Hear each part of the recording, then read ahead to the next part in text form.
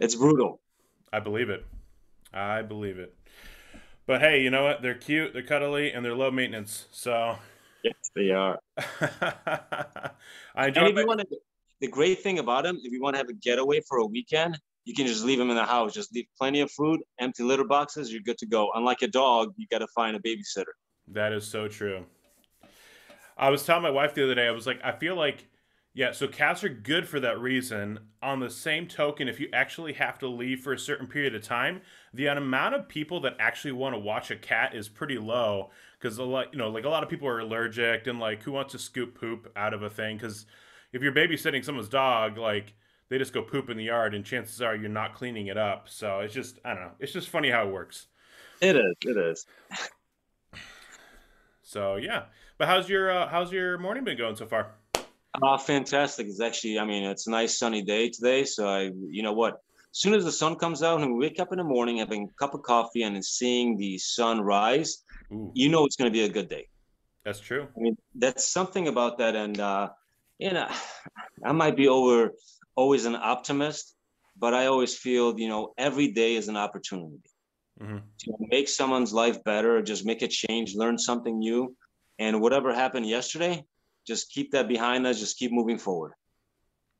How That's about true. yourself? Pretty good. So I did not wake up early enough to see any sun rising, but it was still earlier than normal, and so that felt good. I've been having like trouble like falling asleep recently, so it's been like really challenging to wake up early, and I don't know why. Um, but it's like I can't turn my brain off at night, which is really what it's boiled down to. So that's been a little frustrating. But other than that, it's been a successful morning, and I went and was able to go grab coffee and get some work knocked out. And every once in a while, I just have to remind myself I live in America, and I'm getting cups of coffee at random without thinking much about it, and that's a lot better position than a lot of other people are, and so that's something to be grateful for and No, excited about. So, it's all the small things in life. And actually, I found a little trick. I had the same problem. Can I actually fall asleep? There's always so many different thoughts and ideas running through my head. So I hmm started keeping a little notepad next to my bed. So just basically, I got an idea, write it down. You know what? Get it out of my conscious mind and have my subconscious work on it. Just write it down and just move forward. And actually, that helped me. And it's like, okay, it's written down. I'm not gonna forget about it. I can do it tomorrow. right. That is probably something I should do because, like the phone, if you have your phone near your bed to do that, I feel like it's always tough because then you like see notifications or like whatever else, and so it's so much easier to do the Yeah. notepad thing. Well, who So doesn't anymore? yeah, it's true. It's true. So oop. But yeah, so let me introduce you kind of to kick it off, and then we can just kind of dive into the conversation. How's that sound? I think it sounds great. Yay! Well, good. Well, hey everybody, welcome to another episode of the Death of Vanilla podcast, and I am so excited to have Rich on here. His business is called growbara, and I'm not going to try to say your last name properly. So you can say it right when you introduce yourself. But he launched his business really in the middle of the pandemic, doing small business advisory. I'm going to start over. We'll re-edit that. I don't really start over very often, but Not a problem. but yeah, he launched his business, Growbara, in the middle of the pandemic, and he advises small businesses in a multitude of ways, right? So, growth ideas, innovation, creativity, developing strategies. In reality, both him and I are on the same page on this. Really, returning dreams into reality, because small businesses really are the blood. They're like what, like a half to three quarters of all of the jobs in America, and so it's a huge market. It's really important that they do well, and at the heart of things, a small business is really someone's dream that they're hoping is going to become a reality. And to be honest, you're walking into it and you don't really know if it is. And so someone like you walks in, right, and helps them refine, develop, and execute on those dreams in a way that's actually going to make business sense. So that's my long introduction for you. But if you want to add and throw in anything else, then now's your time. I don't think I can top that introduction. So the only thing I will actually add is my last name, Rich Baranowski, and a lot There of we go. people I actually go by Richard too. I've been called worse than that before, but I like to just go with Rich. And to be honest with you, you just nailed it. With a small business, I'm a true believer they're a heart and soul of any thriving economy. So if you want to have a thriving economy, thriving community, you got to actually support your small businesses. And there's actually multiple different ways you can do it. You can actually go locally shopping to the different restaurants. You can actually take a look at the tag. Where was it made? I mean, if we're living in the States, okay, was it made in the States? Was it made in a neighboring country? Maybe even supporting from a standpoint of doesn't cost any money and such little effort is give them a review on social media, throw in a comment. It's such an there's so many different ways we can support them that keeping the money locally, keeping the money in the community, and the stronger, the more financially healthier they become, guess what they do? They reinvest. They create jobs. And I just saw an article today about UK. They're obviously going through the pandemic, just like every other country. They're Hmm. going to have to hire over 100 small businesses specifically are going to have to hire over 400,000 jobs Wow. to return to the pre-pandemic trajectory. I mean, and let's just think about this.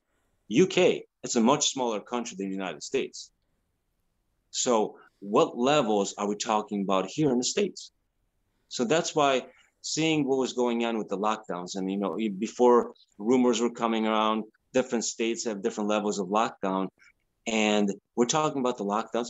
I understand why we're doing a lot of things. But at the end of the day, it's like, okay, how are we helping them? Right. What are we going to do? I mean, which business can actually thrive being locked down for a month, 2, 3 months? Then after that, okay, you can only introduce 10 or 20% of the clientele inside. But that's where the creativity comes in. The ones that actually are going to survive and thrive, that's where the innovation, the creativity comes along. That's actually where you actually start touching on the founders and the employees' mindset, Hmm. which I love your title. I love your title, The Death Thank you. to Vanilla. Love it. Well, and I think it's funny. I think in a lot of ways we're probably using two different ways of describing the same thing, right? So, I kind of look at Death to Vanilla as like doing something out of the box, right, to gain attention, which is really very similar, if not the same, as innovation, in which innovation is let's look at a new way of doing things, let's change how we're doing things so that we can continue to evolve. So I feel like on my end, how I look at it is mine is very like client facing, Yeah. whereas you're almost like really changing the internal engine of the company itself so that it's changing so that it can create new products, new services, and services customers in a better way. Would you say that's accurate? I would say that actually that's spot on. I think basically, and I don't think those two things are exclusive. I think they're fully dependent on one another. You cannot have one without the other. So I think if one fails, the whole thing fails Hmm. because you know getting going out there being bold, right? Having good marketing campaign or doing something, real time marketing. Something happens out there. I'm going to capitalize on that opportunity. Well, you're creating some kind of impression. You're creating some sort of a promise, expectations, what the customers can expect to see. Well, if you can't deliver on that promise, guess what? The hard work being bold just failed. Yeah. So it's like it's a perpetual circle. You always continuously be bold, follow through, and then basically, okay, what's the next thing I'm going to do? And it just continuously got to feed. I'll just use the term that feed that beast that keeps just growing and capturing a larger market share. Right. And so I love to pick your brain because obviously you work with a lot of small businesses and you brought up a great point, and it's something that we're dealing with in Arizona because Arizona has opened up a lot faster than some of the other places, and certainly not as much as Florida. So we're going through right now what I think a lot of other states are going to go through, which is that we are open to full capacity again. but most businesses can't actually handle full capacity because they don't have enough workers to actually deliver on that. So you walk into, a Red Robin, which is not a local business. So, but you walk into a Red Robin, they can have all the tables open. They don't have enough servers. So my question for you is how have business owners been talking to you about that, and how have you helped them innovate the change that they need to go through?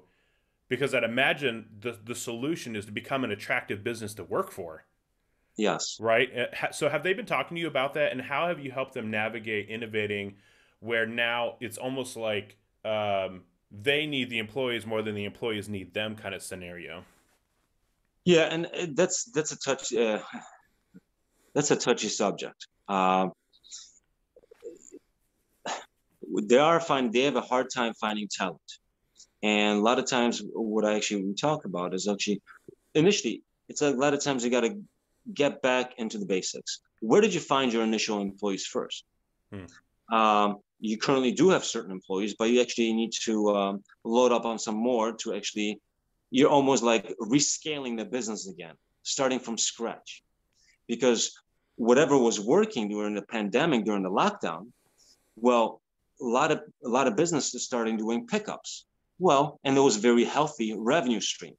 You don't want to let that go. You want to Right. continue that. But the thing is, that's not the servicing arm that you have to manage on top of the clientele coming in. So if you come back to 75, 100%, or even the pent up demand, people were not being stuck in a house for a year and a half. Now, a lot of people, I just need to get out. I never went out to restaurants. By now, I'm going to start going to restaurants because I've been stuck indoors. Yeah. There's going to be this pent up demand. You might get actually. So how do you handle it? Well, the employees you have, you got to start working with the employees. It all starts with your number one asset, the people within your organization, and it always starts with the mindset.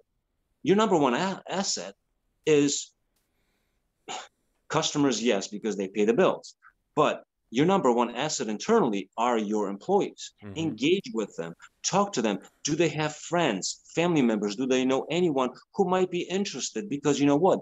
They understand the culture within your organization. They are your best ambassadors for your company. Because putting out an ad in the paper, I'm aging myself, or putting an ad online on Indeed, well, it doesn't say anything about the culture, how they're being treated, about the benefits, what's the environment, what's the training. But the employees that have been around with the company for the longest period of time don't know exactly what is going on. So use that asset. And that's step number one. You still want to follow through, trying to find employees out there on the outside, but at the same time, engage your employees. So I look at a two-pronged approach. One, create ambassadors where they can actually do the marketing for you.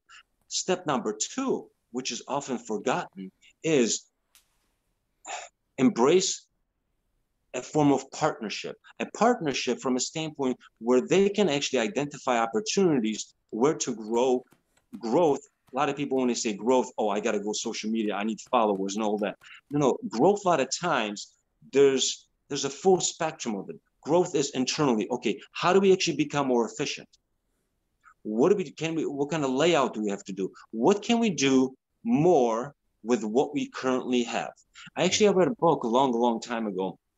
There was a Japanese director of manufacturing, and he had a production line, right? And he had 100 people working on a production line. Well, and there was a certain output at the end of the shift. So what he did, cut the labor force in half.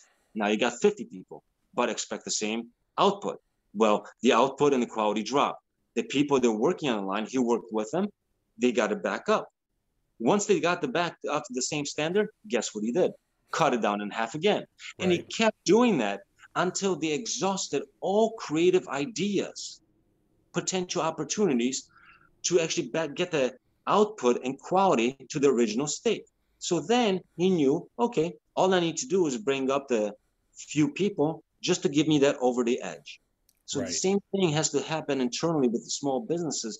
If I have a staff, if I have a number of line cooks or anything internally, do the same approach. Embrace them, embrace their creativity, and give them the tools and the freedom to try new things. Because there's two things with ideas. One, idea by itself has zero value unless you test it. When you test it, you find the viability of it, and that's where the magic happens. I love that. What do they say? Graveyards are full of ideas. Yeah. But no, that makes so much sense, and I love that. It's just I really do think businesses forget that their employees are the ones that are really on the pulse of what's happening there. And if you have a situation where employees are never recommending anyone to work there, then you've got a culture problem. Yes, you And do. that is actually going fixing that will actually probably fix a lot of other problems. But I think so. Your example on the Japanese manufacturing line, I love that example because it kind of reminds me a little bit about like when people are first taking the like steps in marketing or building a business.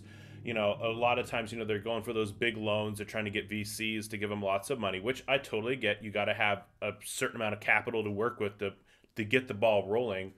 But there's something to be said about bootstrapping because you learn to get creative. It's like you said, like if you only have $2,000 a month for a marketing budget or 10,000 or whatever the thing is, sure you're not going to have the results of a company that has $1 million a month, but at the same time you're going to get super super effective at what you have to work with.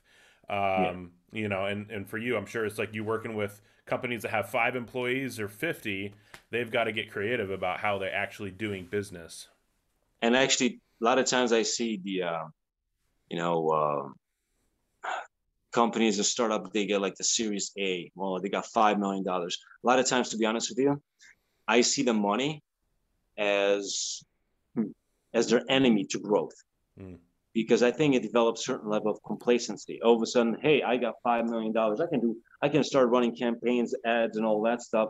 Then my creativity goes down. Well, why do I need to be creative? And my personal story where I actually truly learned creativity is actually I'm an immigrant. So I came to this country from Poland when I was 10 years old and Okay. not knowing the language at all with my parents. My parents immigrated. Um, it's a long story, but we had no money.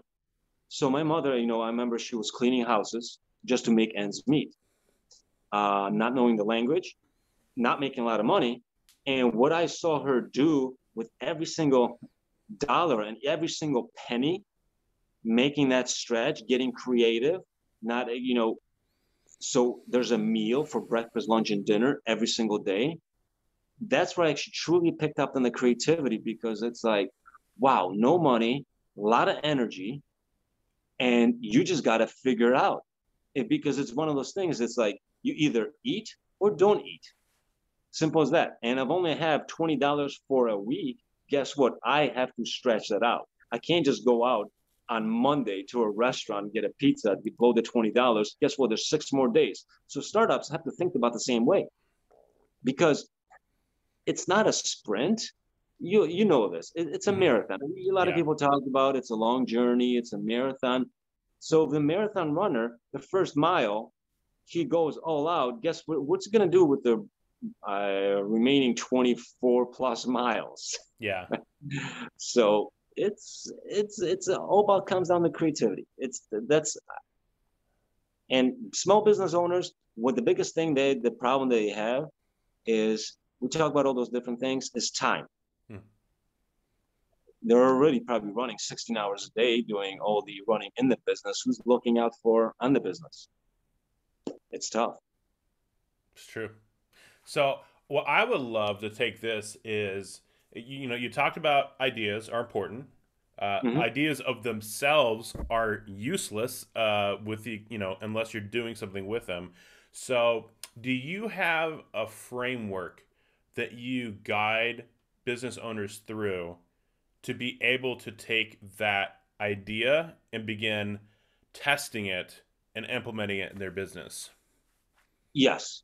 There's depending on the situation or the challenge, and depending on what they want to achieve. There's many different tools that I can apply, and sometimes I just intertwine the different tools. Um, so the two big distinction that I want to just mention is, first of all, I think a lot of times, a lot of corporations mention, oh, we got to improve innovation, innovation, innovation. My personal take, I don't think they know what they're talking about. Because here's the way I view it. There's two things. There's creativity and there's innovation. You can have creativity without innovation. You can't have innovation without creativity, Yes. because creativity is just the concept of letting, just boosting your imagination to new frontier, exploring new ideas, right? Mm-hmm. Doing the what what if questions.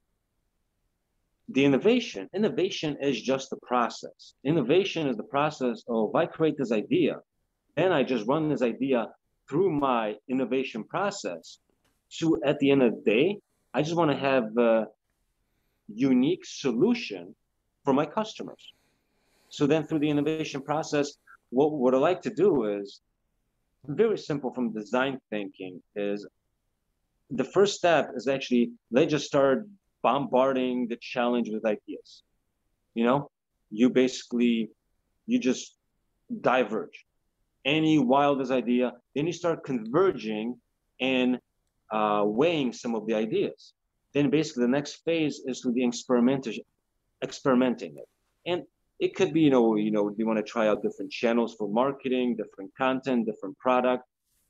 What happens if we remove something? What happens if we add or combine, or different phases? Because depending if you're working on something, a physical product or just the software, but at the end of the day, doesn't matter if I'm selling a widget or if I'm selling a service like a SaaS software out there. Mm-hmm. It's what kind of experience am I going to leave with the customer? So then next is actually, how do you test it? And the way I like to test everything is, you want to have initially very crude. Here's the key that I see this too often. People create like a prototype and they put so much time and money into the prototype, and Steve, I'm going to sell you this product, right? Right. That's the biggest issue. This is the problem that I see, is people spend way too much time and money into a prototype, because once I actually, let's say I'm spend 2 months building this thing and about $100,000, I have so much vested interest in it that I fell in love with it.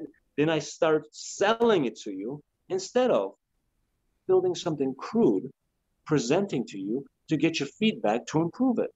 Right. So keep it simple, just like content. Keep it simple, put it out there, see what resonates, make an improvement, and send it out again. So So go ahead. let's hit pause on that and deep dive a little bit in there. So obviously, what you're asking people to do, I feel like is a pretty big ask emotionally, right? Yeah. You're asking someone to put out something that they may not even be proud of yet, that people are judging them on their quality or their capacity or what have you, and saying like, "Hey, I think this is good enough for you to make an evaluation of where this is headed." So how do you manage that? Because that has got to be rough to be able to either, I don't know, is it rough to talk people over the edge in doing that? Or is there like a process in which you walk them through doing that? Because I totally get that. Like from a camera point of view, there was a camera company called Black Magic that put out a camera that had issues with it. It just did. But at the core, you saw that like, hey, like the image quality is actually pretty good, and they made updates based on feedback they were getting. So they built trust. So like I get that it's the right process, but how do you ask someone to do that for the first time? Well, there's the personal barriers. Right. The originator of the idea. You have to overcome that. And as it becomes crude, you actually start asking specific questions. You kind of guide them along. The reason why you actually guide them along with questioning, because you want them to come up to the conclusion. Because when they actually come up to the conclusion on their own, they're more likely to follow it. And then testing the idea, it's not like you're going to test, let's say I have 1,000 customers, right? I'm not going to test it with all 1,000 customers. If Right. I have if I'm doing my job right as a business, I have insight on the customers. I know which ones actually are engaging with me continuously. Some of them I might send an email surveys. I never hear from them ever. But some of them there's a continuous. So you gotta A true pick fan. and choose who you want to evaluate the part with. And out of that group, you want to see who can actually, which customer can actually see beyond the crudeness of the product, who can actually see the potential, someone who is a more of a visionary. And the best part to do it with customers is also invite them into the development process, have them participate. And if I actually try that out with 10 customers and I invite them in, get in trials, if I just do it once, guess what? I'm getting feedback who out of the 10 people who were truly engaging into the process, who actually saw beyond what it, from what it is to what can become. So that is my insight. So the next time I'm innovating, I know exactly who to test. Just like developing content. If I actually created one piece of content, boom, put it out there, and I'm getting certain engagement, well, I want to gather that inside what actually worked on it. Or do I want to do a buckshot approach? I want to put out 20 or 30 different variances of the same content and see which one resonates. Right. It's the same thing. It's always a trial and error, and it's always you never actually plan to fail, but you should always plan to learn from every failure. That's why you're testing, to make it better. See, I think that's awesome. You've unpacked, at least for me, and I would assume I'm not the only one. Um, a very key component of this whole process, which is you're not necessarily going to market with the idea. You're going to your true fans with the idea. Yes. Ones that you've built a rapport and a relationship with. This isn't a stranger. You're not running a Facebook ad on this. Like, you're trying something new with someone who has invested something into your company, but it is not the market at large. And I think sometimes, like, that's hard to imagine. I think because I can't really send an Instagram post to just some people. I could DM them, but Yes. like almost everything that you do, at least on social media and digital marketing, even regular marketing, like you can't control who gets your newspaper, like physically control it. Like you can't control who drives by a billboard. And so at the end of the day, almost all of like the outward facing things that we do is like to everybody.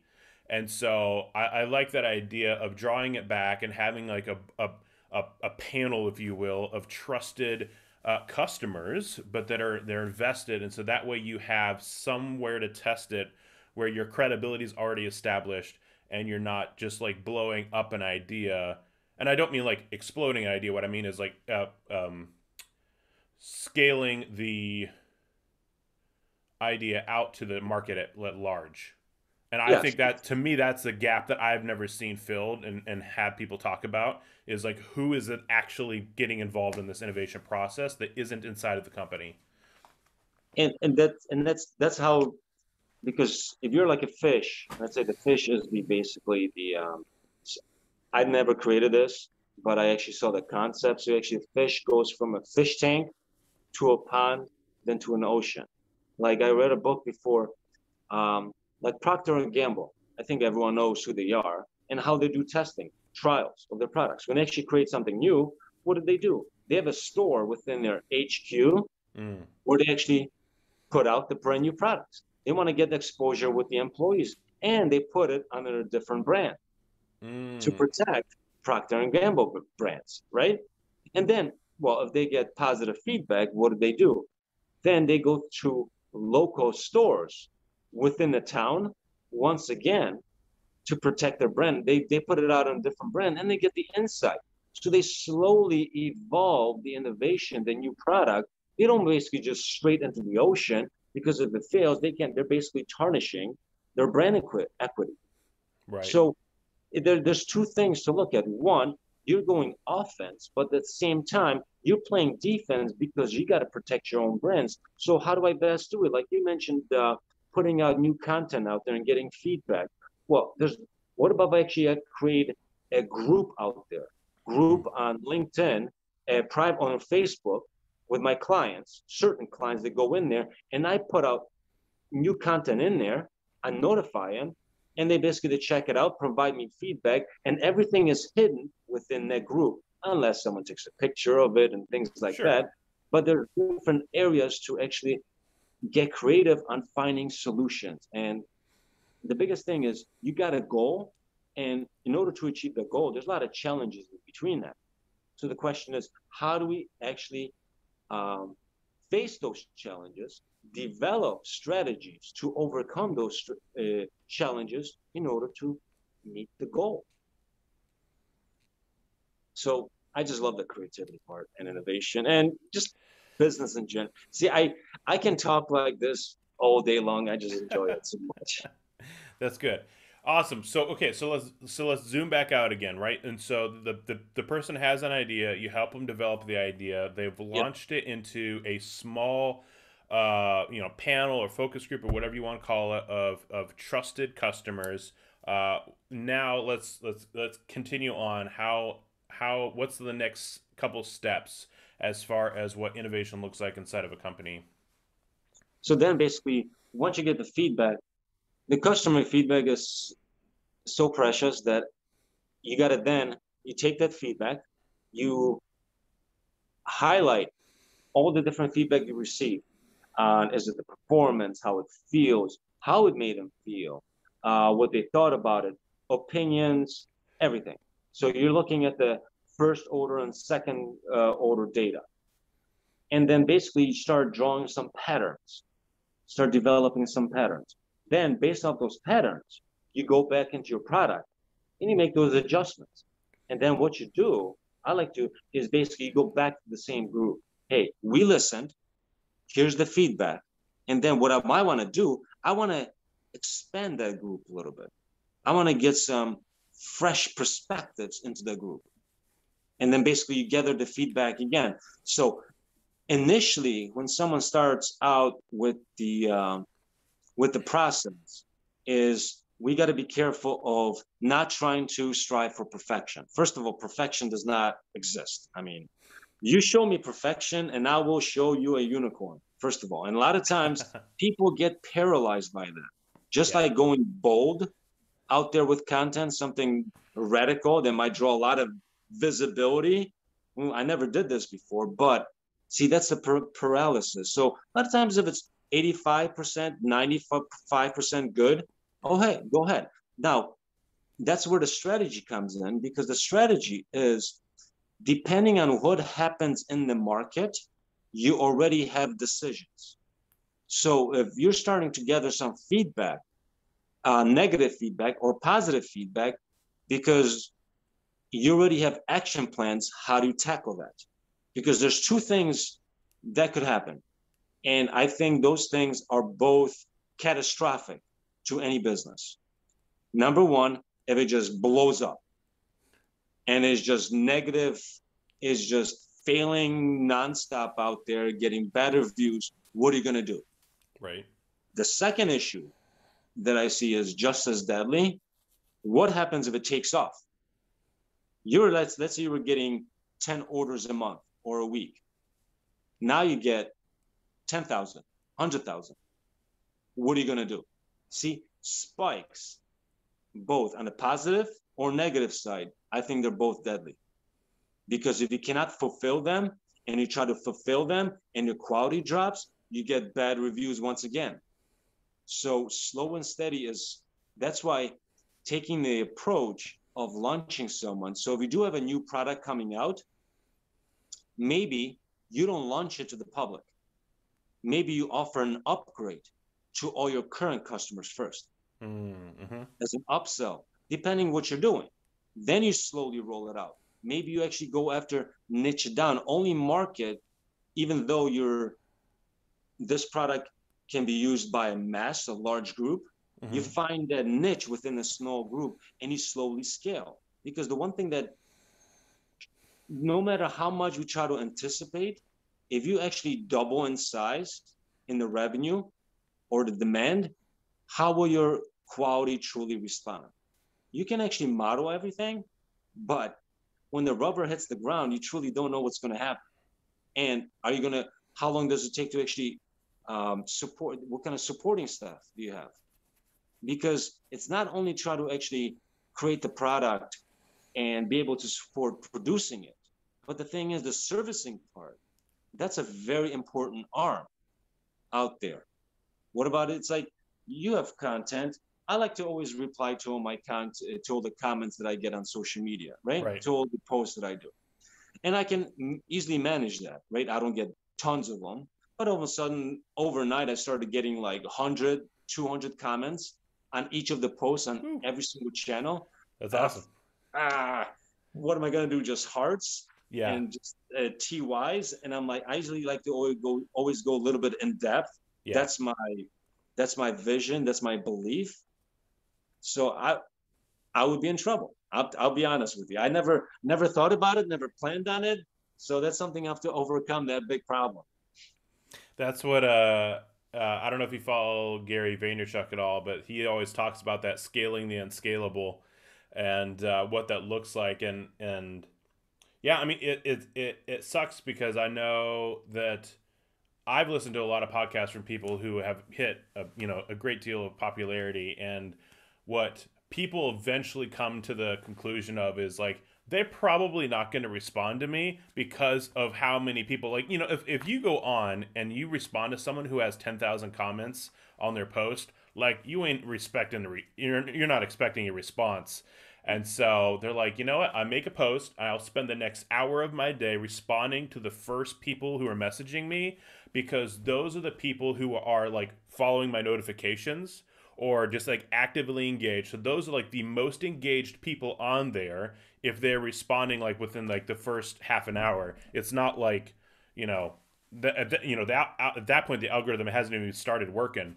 And so that's how they kind of justified it in their head, was just the idea that like if I can spend the next half hour on the post responding to people, then I'm responding to the people who are most invested, and those are the people who are actually going to care the most that I responded. And then if I get to more people later, great. If I don't, then you know, how can you respond to everyone? You just can't. Right. No, I mean, and you know what? Guys like Gary V, we got to thank them.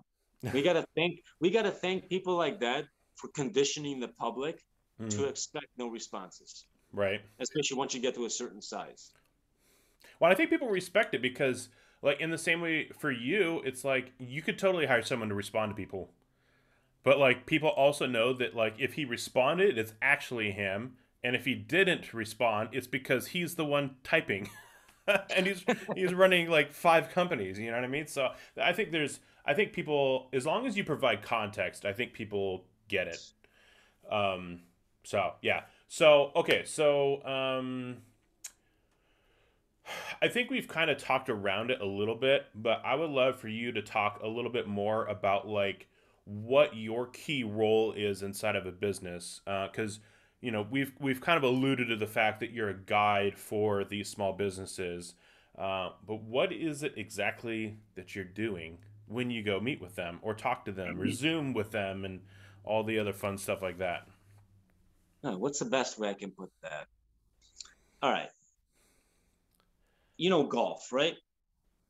I know, did you ever watch Masters and all the professional golfers out there? And I'm like the caddy, right? Right. That's why I like view myself, because let's say you're a professional golfer and I'm the caddy. You know what to do best, right? You're the one that has to execute. You're the one that has to do the heavy lifting. You got to swing the club, get the ball into the hole with the fewest amount of strokes. My job is to offer a different perspective, to question. Well, Stephen, why are you using the one iron on this hole? I mean, look at the wind. It's a little soft out there. You might want to maybe loft it a little bit more. You want to get as close as you can to the pin as possible for basically a short putt. So that's my job, is actually I evaluate, develop strategies on where they want to actually achieve. So when we mention turning dreams into realities, because every single small business founder, every single business out there starts with a dream, just like Bezos, started in the garage, Mm-hmm. Gates. I mean, the list goes on and on. That is a dream. The reality, they're living the reality right now. They're basically becoming behemoths out there in the world. Right.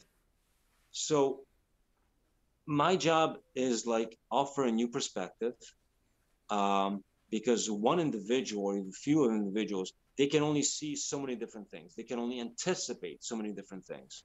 So I like to actually develop challenges for them, gain clarity on the goals, and then making sure that every single goal is interconnected or dependent on one another, on each other towards their vision.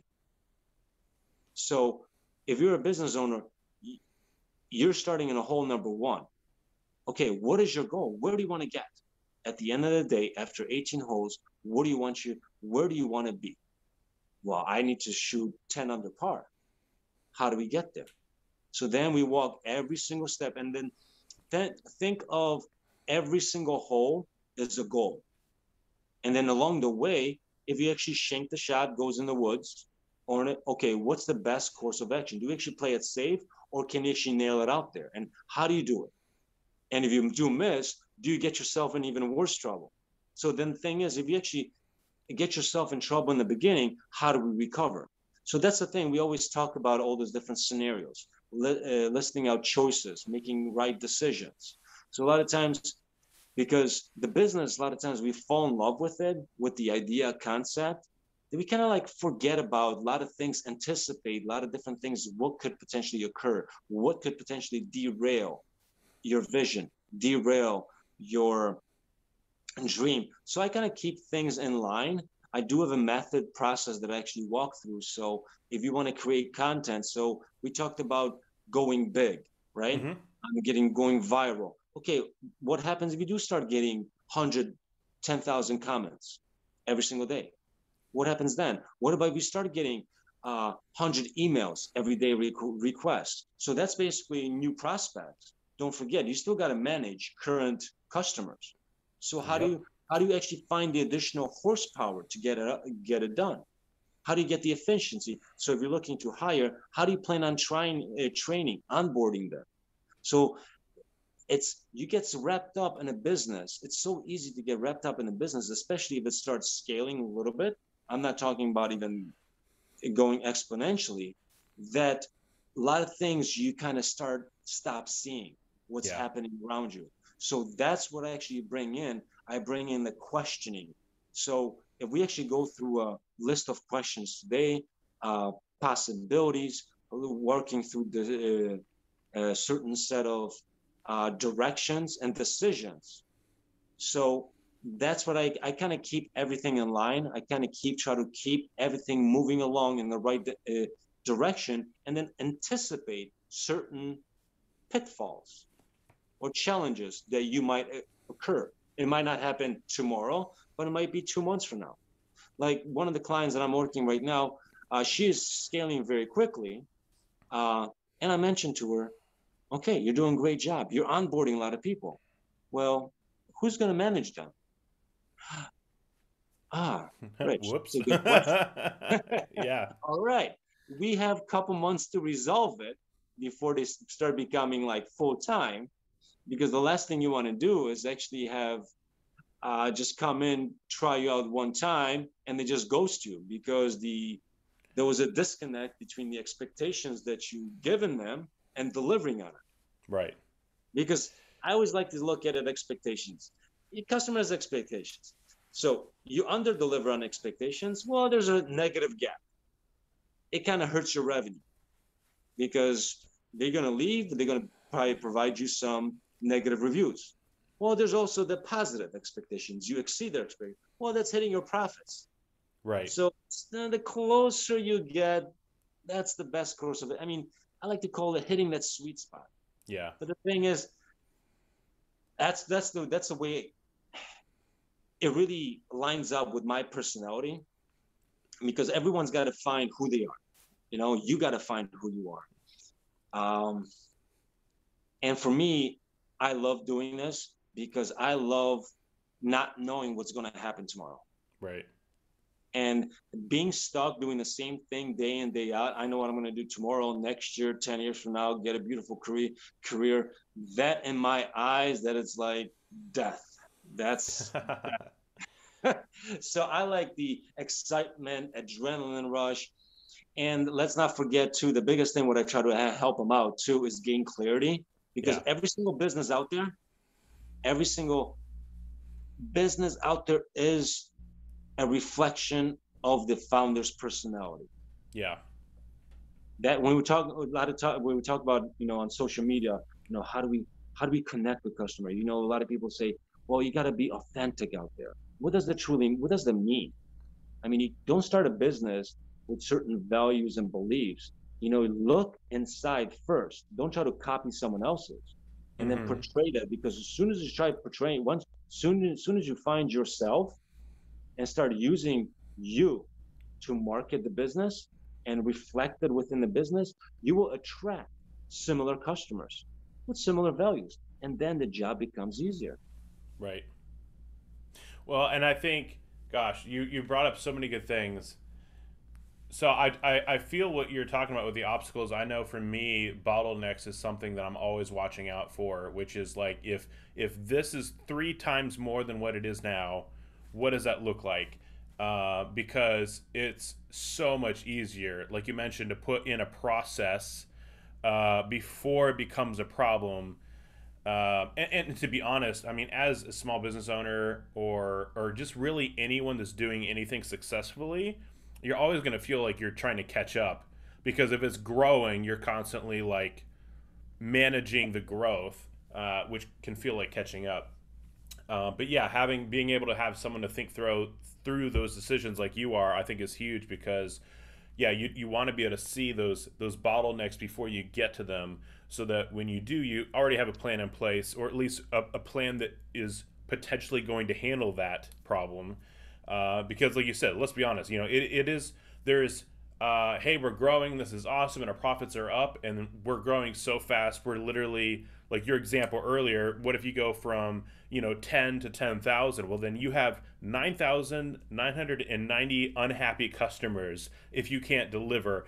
And that's definitely a kiss of death for your business, as opposed to like, hey, I went from 10 to 30, and that's a lot of work. Like, yes, you're catching up, you're changing your systems, but at the end of the day, like, you'll probably get those 30 people happy, and or at least fewer unhappy ones. So I love that example. That's wise right there. Being able to have think ahead and be able to anticipate some of those issues. Yeah. And one of the things, I mean, even myself, I'm learning is, that's why it's healthy for me to have clients, like also like on an emotional level too, because being a founder or running a business, it's a lonely place. Mm-hmm. It's like you're stuck on a deserted island by yourself. So a lot of times it's like it's always good just to talk to someone, Yeah. throw something, not even just talking about the nuts and bolts of the business, just bounce ideas of someone, because it's difficult. It's like if you have employees, it's like, hey, I write your paycheck every day, Steve. Here's an idea. Do you think we should do this? I just came up with this last night. Well, I think a lot of employees would just nod their head, like, oh yeah, oh great, fantastic, yeah, go for it. Or Right. just like, it's not my place to say anything, because if it fails, I don't want to take the negative heat off it. So it's having someone to talk to that's not connected directly to the business. I think it is so healthy. It's just like I was just thinking about that a few weeks ago. It's like, as a kid, right? We're growing up. We're going through this journey, preschool, kindergarten, elementary, just going through the life, right? Right. There's someone with us. You got the teachers, you got the parents, you got the friends. You got a bad day. You can lean on someone. You can I want to pursue something. I want to run something by my parents or by teachers, and like, well, that's excellent, but I see your strength somewhere else. And won't you give this? But as soon as you start a business, you're on your own. You got no one to lean on. You can't really lean on your friends or family members, especially parents. You can, because they're always going to love you for whatever you do, and they're like, oh yeah, great, yeah, go jump off the bridge. Sounds great. So it's having another voice, another perspective, or another set of eyes, just keep just guiding you along. That's why I kind of said initially, I kind of see myself as a caddy, because Hmm. I know what you want to achieve, and I just want to guide you there so you don't get yourself in trouble. And if you do get yourself in trouble, all right, let's talk it through. Let's create a strategy so we can get back on towards your vision. Well, I feel like everything in business ties to like real life relationships, and I feel like that's a great way to like kind of figure out if what you're trying to accomplish in business literally makes sense on any level. And so I'm guessing by the decor in your house that you're married.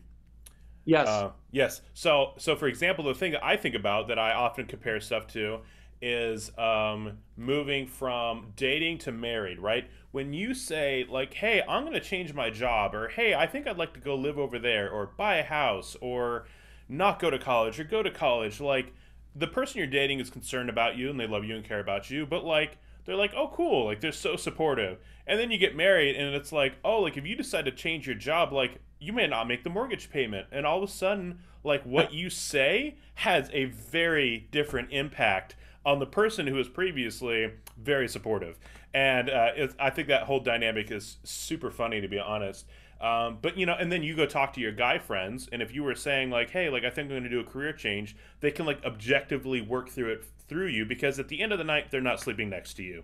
At the end of Yeah. the night, like they're not losing their house, you are, and so they don't have like the same emotional investment into that. And I feel like what you're talking about is like the same. It's like you're right. It is a lonely island as a business owner, or even just as a high level leader, because at the end of the day, the dynamic of the relationship is just simply different, and you don't have the luxury of just word vomit, because what you say as an owner has impact on your employees because they're counting on you, as Oh, yeah. opposed to if they talk to you, if they make if they make a crazy suggestion, you're not gonna like storm out. You're not gonna like quit. You know what I mean? Because at the end of the day, like it doesn't affect you. Like I mean, it does, but not in the same way. And so, if you always tie back, I feel like business concepts with the relationship concepts, you're usually going to come up with a good solution. And so, yeah, I totally feel that. Like your position or someone like that is huge for a business owner, because you are one of the few people that they can be honest with and bounce ideas off of. Because let's be honest, like brainstorming is a messy process, and you want to be careful who you're brainstorming with. Yes. Yeah. And if you got a founder or basically a leader of an organization, can he actually just run into the room and rant? Oh my God, we only got 2 months to survive. Come, customers suck us. I mean, no. I mean, Yeah. resumes will be going out by the time he leaves the office. The resumes will be out the door. People will be out the door. There'll be zero faith in the culture or the direction of the company. They can't. They got to. There's a certain persona they have to keep within the office. Yep. So having someone to, like you mentioned, the guy friends, or it's very healthy just to have a discussion with them, having them throw ideas. I mean, it's maybe do it without beer, without drinking, because the perception changes. It's like you want to, Right? hey, yeah, go ahead, relocate. Yeah, Very optimistic advice. yeah, exactly.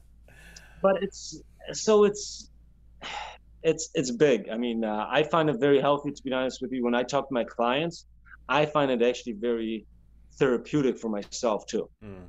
to bounce ideas too. Because like a lot of times I use them to try different thoughts and patterns with them and see how they respond. And the thing is, it's all developing relationships. That's why in business too, that's why acquisition, yes, is important, but retention is so much more critical, because when we talked about innovation process and not failing, right? that is so big. But if the customer's been around for a while, they understand you. And if you do fail out in the market, they will forgive you Yeah. because they know you, what you stand for. They understand that you tried something new, that you will fix it because you fixed it in the past. So it's so is there a true pattern to get everything done? Yes, there's certain tools, processes to move forward, but you have to take such a holistic view on everything. So that's why I always try to do my best is to bring that wholesome to the business and just try to keep, I have a whole list of different ideas and different topics I have to touch on. And we don't touch on everything because that's just basically like drinking from a fire hose, is basically tackle one thing at a time. Right. Well, cool. Well, dude, so we're coming up on time, so I just wanted to say thanks for being on the show. As just a short recap, if I may, um, and I think the big takeaway from really anyways is for anyone, whether they're a director, business owner, driving the ship in some way, is find someone to bounce your ideas off of.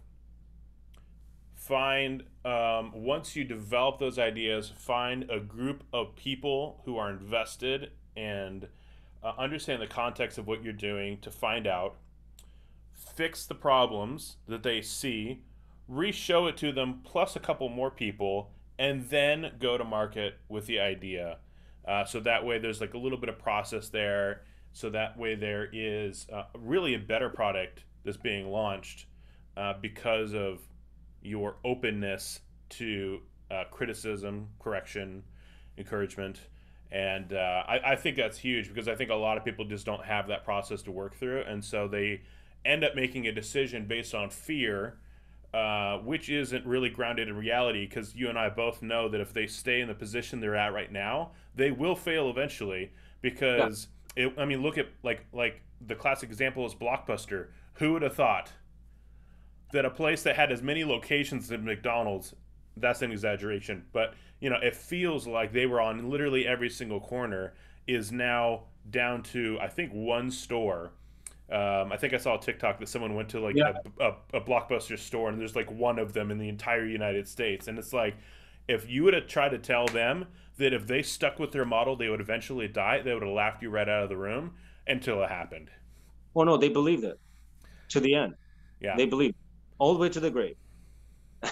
Well, Yep. it's, I mean, not to touch on death, but again, but complacency is death.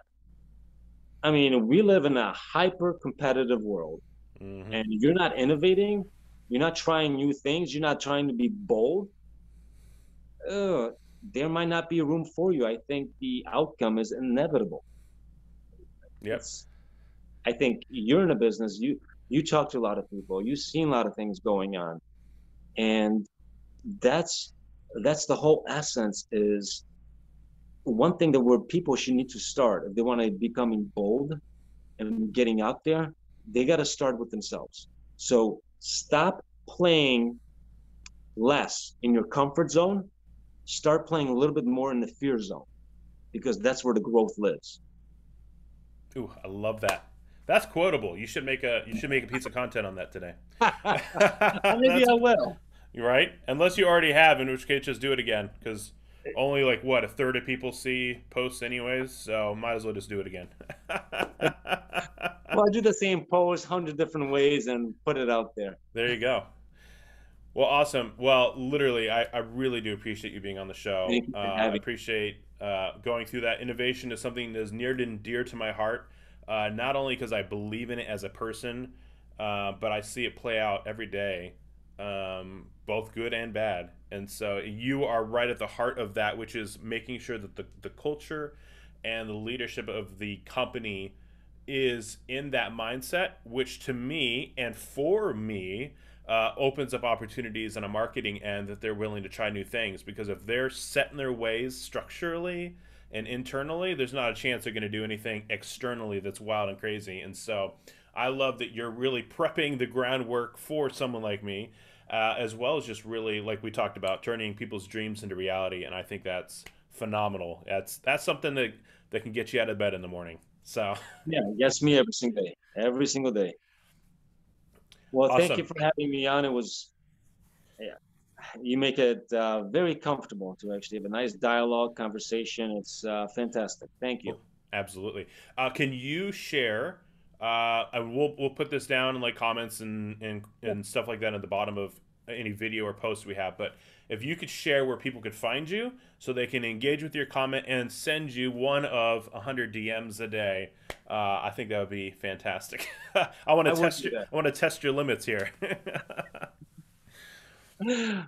Thank you. No, Well, no. you can, Where can people find you? well, they can actually go to my website. They can go to growbara.com. They can go to IG, growbara. I'm also on Twitter by growbara. And then LinkedIn, they can find me on Richard Baranowski, Okay. Baranowski. Nice, simple Polish name. There you go. Awesome. Well, thank you so much.